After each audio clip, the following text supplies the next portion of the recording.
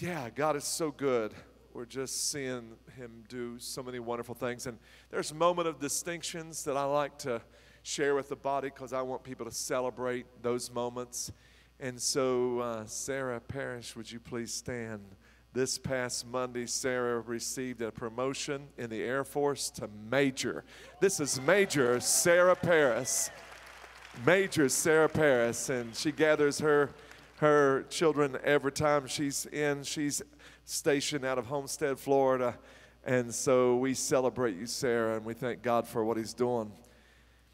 Worship Plus. What am I saying? Why do I take all month to say it? Because as she just said, people can't hear on one Sunday. It takes basically takes 3 Sundays for people to get it. And the plus is everywhere. I've seen it everywhere. ESPN Plus, Disney Plus, Apple TV Plus. This week I saw Kroger Plus. I was getting gas, and a little screen come up, Kroger Plus. I said, everybody's jumping on because they're trying to say the value of the plus means that you're no longer basic, you're premium. You get premium service. You get a premium product. It means better. It means extra. I want to call for Worship Plus. Beyond more than just a moment on a Sunday morning, but a moment of saying, God, you have the best of me. You have the premium of my life. You have, Lord, my extra comes your way. Often the Lord will use metaphors to speak tremendous truths. Paul's trying to communicate that all that God has given us as seed, God, like a farmer, is the first farmer whom uses through our life. He gives us seed, and he says in 2 Corinthians, God's the one who provides seed for the farmer. What's seed used for? Why does he give the farmer seed? So he can have some bread to eat. But he can also sow that seed so that he can have more bread to eat. So he can also sow that seed so he can sell his harvest to bless his farm, because he's given him capacity. Everything that God has given in our life, every talent, every gifting, every ability that God has given to you. And I'm a farmer. I'm farming people's talents and abilities. And I'm calling out a writing ability and say that you have more than just putting words on chapter. There's a message that's going to come out of that moment in your life. And I call out the talents that people have. Why? Because there's seed in your life to bless your family, to bless you. Every time, every resource, everything you have is seed that you might eat, but you might also sow. Why? Because he says this, in the same way, God provides. Has anybody in this room, can you say God has provided? And what you were provided 20 years ago is not as adequate because he has to increase your resources. He will provide and increase. Everybody says increase. Well, 2 or 3 of you want to increase. The rest of y'all just hang on and we'll let you get out and run to get you some biscuits or something. Come on now. Increase. I want to increase the seed of my life. I want to see what God can do with my resources and produce what? A great harvest of generosity in you. Let me read this again. He will provide and plus your resources, then produce a plus harvest of plus generosity in you. Yes, you will be plus enriched in every way so you can always be generous. And when you take your gifts to those in need, they'll thank God. We went from one campus in Mexico City. I don't know what people understand what we do with Kingdom Builders, but now through Pastor Russell, who is overseeing our Hispanic ministries, we've got not one now, we've got another area we started working with in Mexico City, and now it's turned into 2 more. So now we are up to 3 more. And I just went last week to North Georgia for the 4th Caucasian. We have 6 Hispanic and 4 English-speaking. We're up to 10 congregations gathering, worshiping God. The increase of the seed, we're seeing increase in the most desperate of times. In the most chaotic of times, we're seeing advance. We're seeing advance. And we're doing it how I don't even can explain. Isn't that just like God? Well, you tell me how you can put a seed in the ground, dab a little bit of water on it, let the sun hit it, and it grows. Come on, it's only God who grows. King David responds to God after the prophet had said to him, aren't you going to go worship God? He stopped the plague on your life. 70,000 men have lost their life. And this is in 2 Samuel 24. But he says, aren't you going to stop and have a moment of worship? You know what Sunday should be?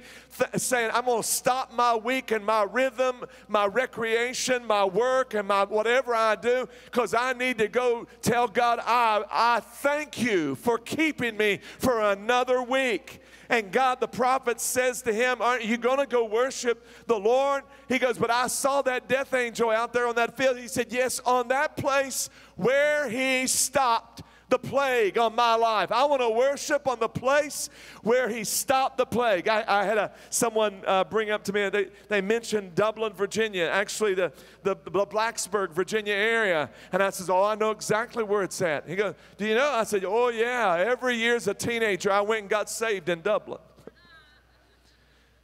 Yeah, I'm concerned about my kids coming home and talking about getting saved all the time. Who cares? They let them get every experience they can get experience. Don't worry about the theology. Just let them keep coming back. Keep coming back. But I thank God for Dublin, because every time I get close to the Pentecostal Holiness Campgrounds, as an AG kid, as an Assembly of God kid, I didn't care what the label was or the sign out front. I had an experience on the property. We didn't have camp property, so we rented it from the Pentecostal Holiness, and I go from the time, 15, 16, I go there and I pull off, and if they got it gated, I climb over the gate and I go and I find the tabernacle and I kneel down, because I want Jesus to know I'm thankful for stopping the plague on my life, on that ground, even when I didn't want to go and my mother made me go. I thank God I wasn't born in a day when you could tell your parents what to do. Dear Lord, I'd have destroyed myself. I know you can today, I thank God. I was more afraid of God than my mother. God would forgive me, but my mother would take me out. And all she needed was the nod from my father. Okay, I don't know about this day, but I thank God. On that ground, David, go worship God. Go worship. He saw the death. He goes and worship, and a man meets him and says, "Oh, king, you have my land, have my oxen, have my plows. What do you want?" He goes, "No. I'm not going to do that. I'm going to buy I insist on buying all this." And this is the great statement: "I will not offer to my God that which costs me nothing." It's the difference between being a fan or a follower. A fan, oh yeah, fans worship, Fans worship LeBron James. Fans, you've heard it. Fans worship politicians. Fans worship, Elon Musk. People worship personalities and things. But a follower, you are committed to follow that one for all the days of your life. And then somehow we call social media followers. I don't know if I want to follow some of those. Are y'all with me, or is this too fast for you? Come on now. Because this is the introduction, for God's sake. You got to help me here. And then Pastor David calls us to selfless worship. Selfless worship. We're born self-focused, and we're moved to selflessness in Christ. I love that word, and I appreciate it. I'm going to share a little something next Sunday, possibly, for Pastor David. He's up in the North Midwest area. He's probably in some snow this morning. I don't know. But today, we come across Jesus. I love the moments when it says, one day Jesus. And he talking about his disciples in Matthew 4, comes upon James and John. They're sitting in a boat repairing a net. Repairing a net. Number one, the only boat you're sitting in is recreational boats. But this is not a recreational boat. This is a fishing boat. They're sitting in their potential. They're sitting in the potential, but it's not going nowhere, because the tool they have needs some repairing, some equipping. It's the Ephesians 4 word, equipping. Why is that important? Because equipping is repairing something for preparing something for something more. All of your life is going to be about God repairing something to preparing something for something more. How many knows that you can lose your resources through your fingers? It can slip through your life. Your time and your talents and your abilities can be lost through the holes that are getting by. So we're in a constant repairing something for preparing something for something more, because he always wants something more. And it's Matthew 4. It says, one day, I like this. One day, Jesus walking along the shore of the Sea of Galilee saw two brothers, Simon called Peter and Andrew, throwing a net into the water, for they fished for a living. Here's where we establish what they do. They fished for their living. It was their identity as fishermen, fishing for a living. Jesus called out to them, and come follow me. Come follow me. Come follow me, Jesus said. I'll show you how to fish for people. They left their nets at once and followed him. A little farther up the shore, he saw two other brothers, James and John, sitting in a boat with his father Zebedee, repairing their nets, mending, repairing. The repairing word can include anything from taking the garbage out of the net, because sometimes the garbage gets caught up in the net, and sometimes we need the garbage out of our nets. Y'all gonna let me preach this, or you're gonna look at me like I'm a third grade teacher that had no clue? Come on. Come on. Sometimes, you know why I need to come back to church? You know why we coming? Because we need clean. We need repair. We need, oh God, help me that this week I don't lose any ability to be blessed and strong for you, and to be able to increase my capacity to worship you and respond to your goodness and your grace in my life. Help me, Jesus, with the net of my life. Every talent, every ability, every attention, every resource. And you know, everybody wants to make something like this all about money. Money's a part of it. I'm not in any way going to skirt the issue about that, but it's not just money. It's everything you are. It's everything. It's every resource that God, it's every relationship you have. It's every ability that God wants to place in your life. And it says they were throwing them out there, and they left the repair, and he called them to come too. They immediately followed him, leaving the boat and their father behind. Luke chapter 5, another one day, and then we're going to pray and begin. Man, this is a long intro. One day with Jesus changing. One day as Jesus is preaching on the shore of the Sea of Galilee, great crowds pressed in on him to listen to the word of God. Great crowd. He noticed two empty boats at the water's edge, for the fishermen had left them and were washing their nets. So we have repairing nets. We have washing nets. We have casting. It's all the process. Stepping into one of the boats, Jesus asked Simon, its owner, to push out into the water. So he sat in the boat, and he taught the crowds from there.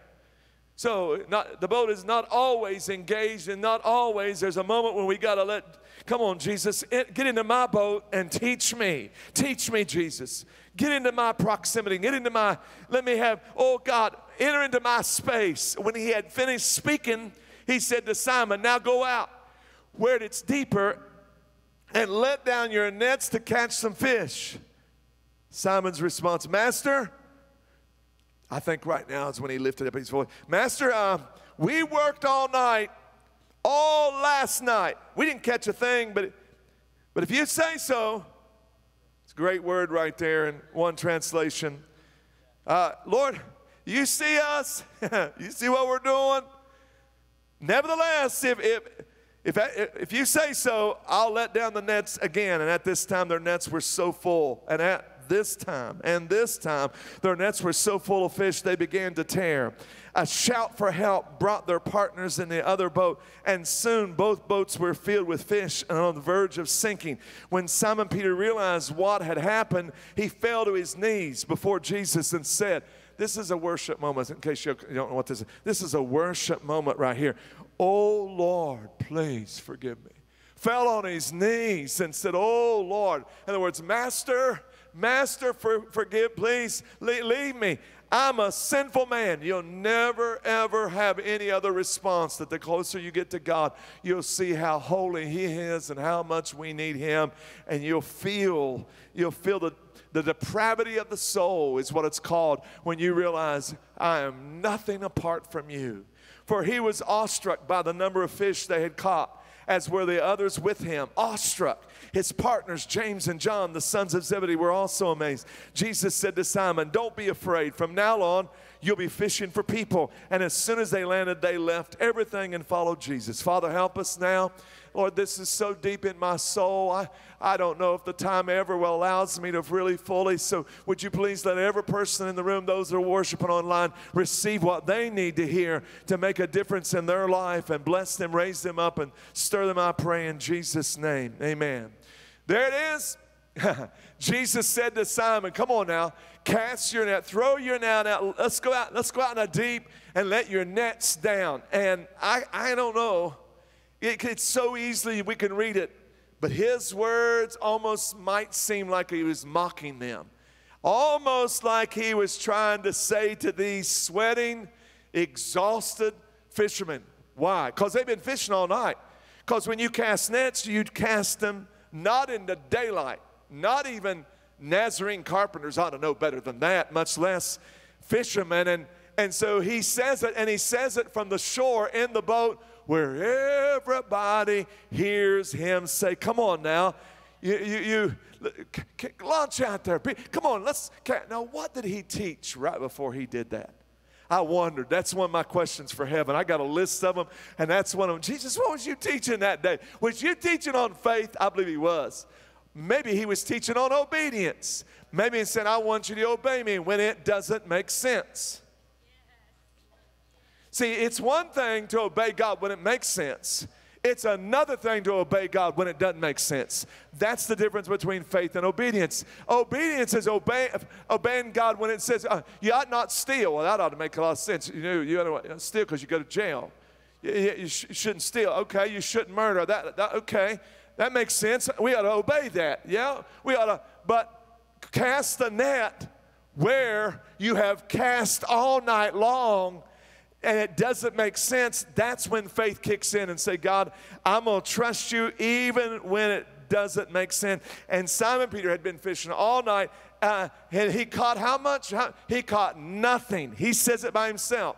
And it wasn't the nice little fishing nets like this, other than it was similar to this that had weights on it, has a drawstring that I could not find through it. How many knows this is a useless net? And look at this. Pastor Scott and I were looking at this yesterday, and he says, he's trying to unsort it. I go, no, don't unsort it, because this has been a whole lot like some of our lives. In my life, I felt my life all tangled up like it. Have you ever had your life feel like you're just all tangled? I mean a mess. And this would be a miracle to ever get this. You ever been there before? When your life felt like a tangled mess, and you think, God, how are you going to do anything out of my life? What are you going to do? And so they have the heavy, commercial, water heavy, large nets that their backs are exhausted, their muscles are screaming.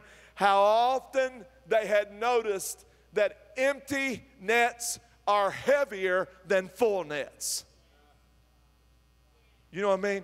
I mean, work hard and get a response and get a reward, get blessing on your life. Man, you're ready to go at it again. But work hard and get no results. No result. I mean, it's kind of like, I'm telling you, when you're winning, nothing hurts, but when you're losing, everything hurts. You know what I mean? And so, having fished all night, when it was possible to catch fish, Jesus is now asking to do the impossible. How do you get over that? How do you get beyond the moment and do the impossible? And what about all the people on the shoreline? I mean, isn't it always something that God asks you and you shouldn't have, but you opened your mouth and said, God asked me to do that? And, or you told people, you get a word from God, and you extend yourself, and you get yourself out there and tell people, I tell you what, I wish I'd have never told anybody I was trying to write a book 12 years ago. Why? Because how's that book going? It's fine. Sure, don't even ask me about that. I mean, I'd walk away. 2 times I released that thing to the printer. 2 times I had to pull it back and say, no. Once, I'm grateful that the Lord allowed us to see it. Why? Because, I felt like it was a message that God wanted out of my life, but I'm going to tell you, it's been a long 12 years for that thing to come out on June 1st, and I'm telling you what, it was a long journey to get there, but I wish I'd have kept it to myself. Because on the shoreline are all those people who heard you say what Jesus said, and surely Peter is in his boat. They know it's his boat, and Jesus is there. And who wants to look foolish in front of people? Faith will put you in a position where you look really foolish in front of everybody else in broad daylight. Why didn't he ask him to do it at 3 in the morning or 4 in the morning, but not now? And I can imagine Peter, I can hear them laughing. What did he say? He told Peter to go out in the water and cast his net. And they laughing now. And nobody hated being laughed at more than Peter. And so beyond this very moment, he's tired and discouraged. But no, it's now when you get asked to do at the end of your energy and strength, when you are exhausted and tired. Now he's very tired and very exhausted. And he's trying to do something like, I'm really not feeling like I should accommodate the nonsense of a Jewish rabbi, but how many, and besides, this is my boat. He in my boat. Isn't it amazing how we like my boat, my house, my car? My back is broken. It's my time he's asking about. But if you want, now listen, we've all heard it. Maybe you've said what I've said before, things like, I've tried that. That didn't work. Maybe you've said, I've used all my strength. I got nothing else. I got nothing else to give, nothing else to do. That's the way I felt when I got the call about Armenia. I'd come out of Africa. I had given it all to Africa. 3 weeks before, man calls and said, hey, I need you to go to Armenia. Assemblies of God's going to move into that country. We don't even have missionaries there, but I need a few people to go in, and let's do some leadership and stuff. And I said, no, thank you, I'm not interested. I'm going. And God would have to show me have to give the writing on the wall in the form of a man of God and speak to me right in the middle of a service that he had to show me. And I can't tell you how much incredible blessing to go into a country even before we had AG missionaries and pave the way. Why do I have to be a pioneer all my life, for God's sake? All my life, Mike, I've been a pioneer. Why can't I go to somewhere where a road's been built? But it's been my life to be a pioneer, clear the way for somebody else. And that moment I did, but I can't tell you how strong, how I'm grateful, I'm thankful. Second world country. Now I go, there's more Armenians in Los Angeles than there is in the country of Armenia. And now I go there and I think, praise be to God, the net that he caused us to feel was incredible. But I was at the end of my strength and said, God, I got nothing left to give. Maybe you said it's too late. Too late. When that window closed. That window, that moment's past. You know, I know the Lord spoke to me or promised me, but that's behind me. I know. And the thing about it is, Peter, he decided not until he pointed out how useless it was. Okay, God, I'm going to do this, but you hadn't done nothing. Okay, one more time. And he wanted to make sure, especially in front of everybody, this ain't my ideal, people. This ain't my ideal. So he lifts up, okay, we fished all night. I bet he turned toward the crowd and spoke to, Jesus was this way. And we fished all night, Jesus. You can see we hadn't caught anything. He had a way. He needed a way to get over his resistance to obedience. He had to so he found that word, nevertheless. So what you say? Exhausted, doubtful, no doubt, tremendously reluctant. Okay. Nevertheless, came out of his mouth. Never, at your word, because you say so, I'm going to let down this net. And I imagine he gave as much effort as he could muster up just to do it, to show the futility of Jesus' words, and said, okay, did that. And I don't know that as he threw it, fishing in the day shows what all he knows. And the miracle happened. I mean, the miracle happened. Don't read it too quickly.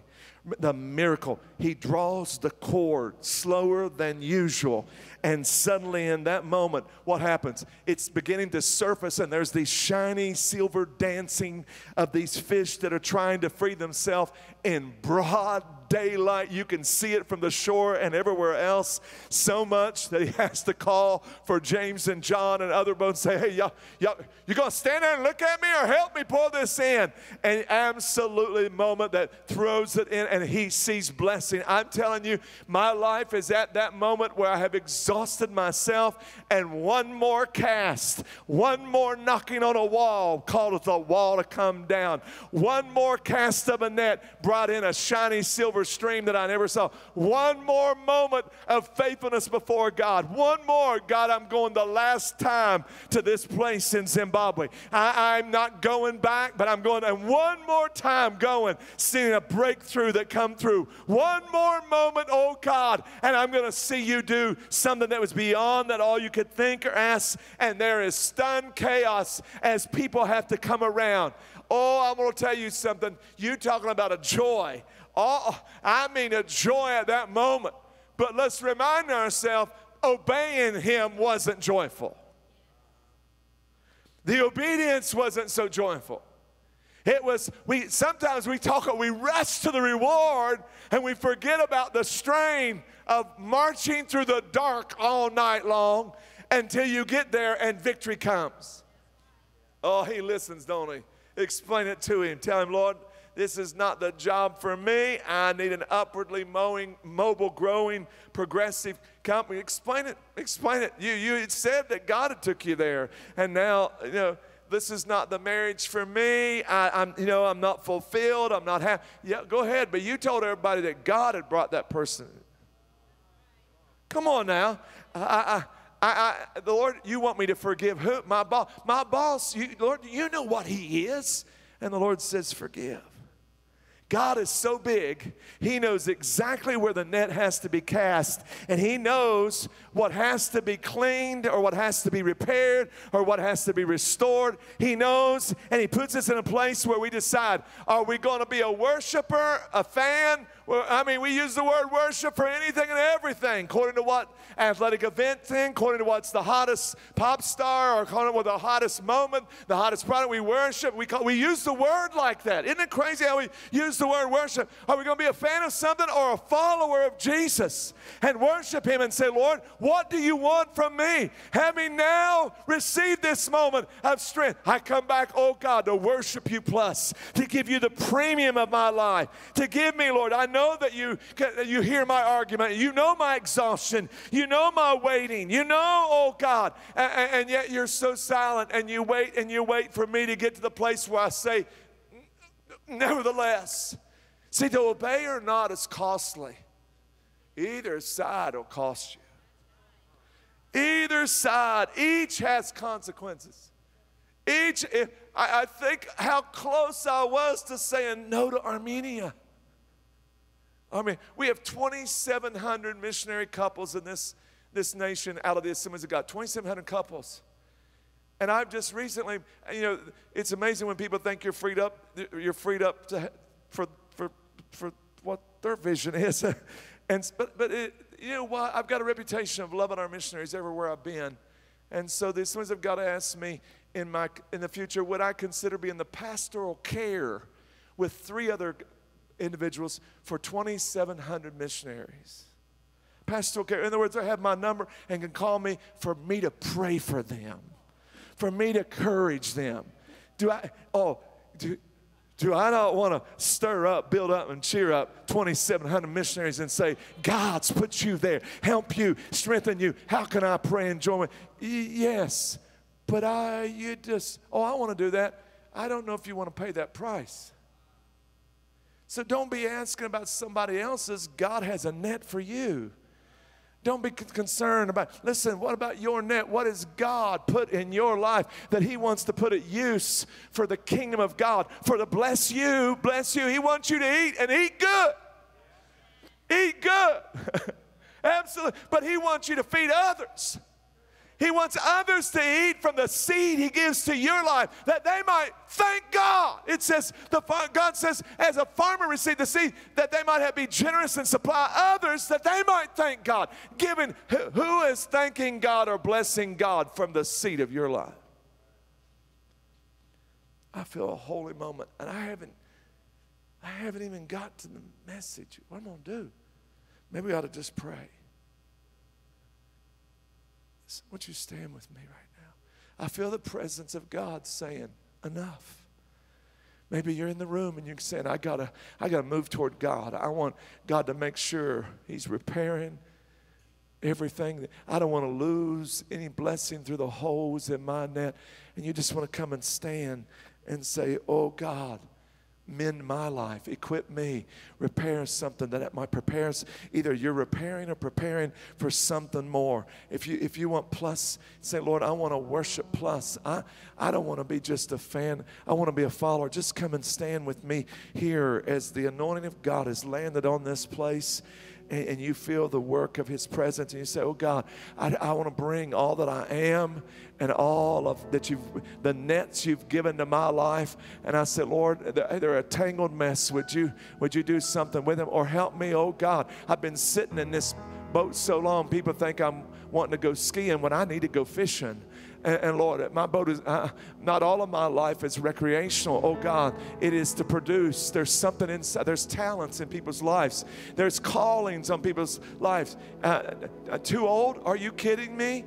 Too young? Are you kidding me? Who do you say that the creator of heaven and earth has put a time limit and a shelf life on the blessings of God in your life? You say, Lord, here's my life, Lord. Step in my boat, oh God. Show me where to cast the net. Show me I'm tired and my back aches and I'm exhausted. And God, I believe it could be easier, but I need to hear from you. I need to hear from you, Jesus. Help me, oh God. Help me. And you just have the faith of God.